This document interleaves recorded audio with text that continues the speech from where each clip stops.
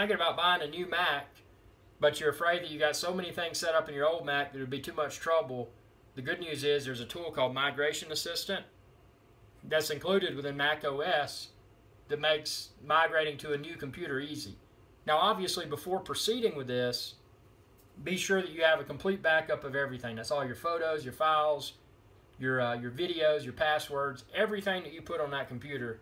Be sure you have a complete backup to be safe, because there's always a possibility with any sort of migration that things may be lost. So be sure that you have a complete backup, complete working backup before you proceed. But if you decide to proceed, here's how you do it. So from your old computer, go to Finder, Applications, Utilities, Migration Assistant. Once you do that, it may ask for your password. Then you'll be presented with this screen.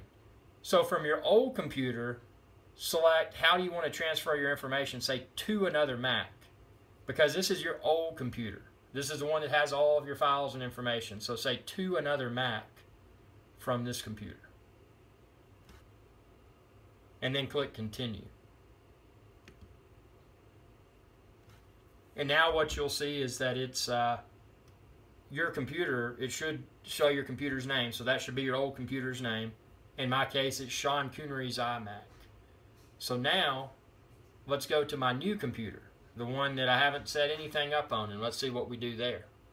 Okay, now this is my new computer, the one that I bought and I want to move all my stuff to. So from it, again, I launched Migration Assistant. I went to Finder, Application, Utilities, Migration Assistant. But from my new computer, I select From a Mac. And it says Connect AC Power. That just means in this case it's a laptop, so I'll plug in my power adapter here. And then I hit Continue. And you can see there my old Mac is Sean Coonery's iMac. So I select it, I hit Continue. It's going to ask for a code. So you're going to want to make sure that it appears on the other Mac. And it's important to mention, when I had to confirm the code, I had to confirm the code from the old Mac computer. So I had to go to the old Mac computer, confirm the code, and click Continue from the old Mac computer. Now, what it'll do now to present you with this screen, and you can choose what you would like to transfer to your new Mac. So in my case, and this will spin for a while, you know, just let it spin. In my case, I want to do Applications, Documents, and Data, Computer and Network Settings. So I'm just going to do everything. All that I would do is click Continue, and depending upon how much information you have, it could take a matter of minutes or a matter of hours. And it also depends upon the speed of your network, whether it's a Wi-Fi network or a wired network. So it's a really simple process, very streamlined.